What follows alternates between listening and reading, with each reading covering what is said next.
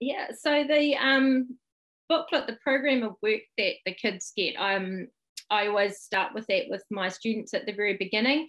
It outlines really clearly like the general structure of things, about forming your team, about giving out roles, spending some time choosing your project, creating that action plan, having some deadlines in place. So all of that is just a really good framework to get started in.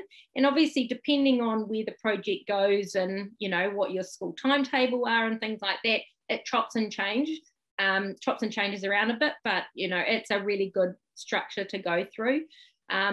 And it's something that the kids can go back to. I often say to them, have a look at your program of work. Where are you up to? What might you need to look at next? And it's really simple and accessible for them. So that's been good.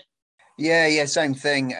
One thing I find particularly good, and it's kind of engaging students in expressing their ideas in a written format, and that's the blogging side of it. It's one thing I've sort of pushed a bit harder this year to get some more details in there. And again, still not every group gets it, and not every group, as you'll see, some kids just, that's just a stone wall to them. But it's actually a really good way for them to start to articulate what they've thought about, what have they done. And it's not a case of, oh, this week we had a meeting and we did stuff. It's actually details and specifics. And I keep, reinforcing the fact that when you're blogging stuff, it doesn't always have to just be like a diary. It can literally just be some bullet points. It could be a link to stuff. It could be a photograph with, anything that you do.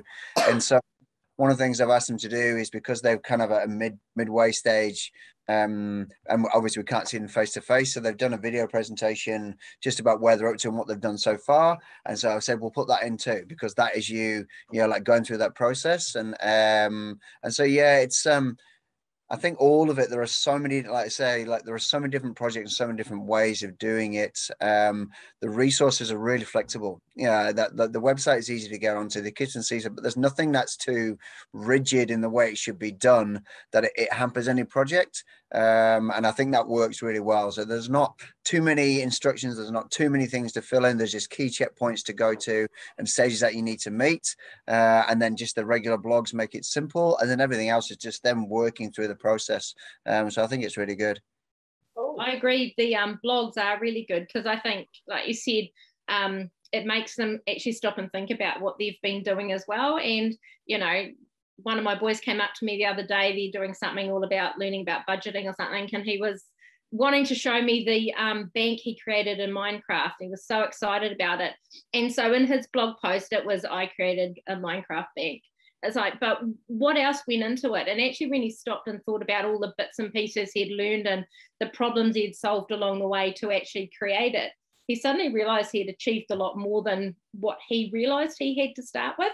And I think that's been a really cool part of the blogging process as well. It's getting them to see not just that end result, but those other little achievements along the way.